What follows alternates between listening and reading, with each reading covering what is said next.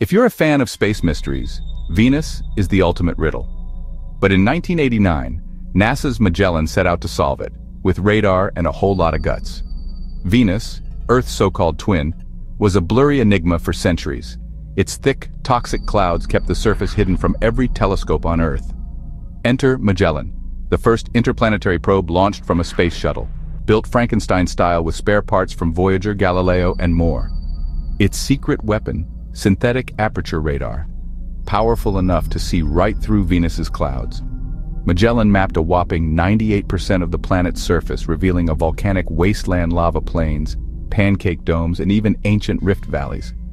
It spotted over 1,000 impact craters, proving Venus's surface is surprisingly young and barely eroded. And with a daring aerobraking maneuver, dipping into the alien atmosphere, Magellan mapped Venus's gravity fields like never before. By 1994, Magellan had revolutionized planetary science. Its legacy, turning Venus from a blank canvas into a geologic wonderland, and proving that with a little ingenuity, even recycled hardware can make history. Want to know what's next for Venus? Stay tuned. And as always, stay curious and keep looking up.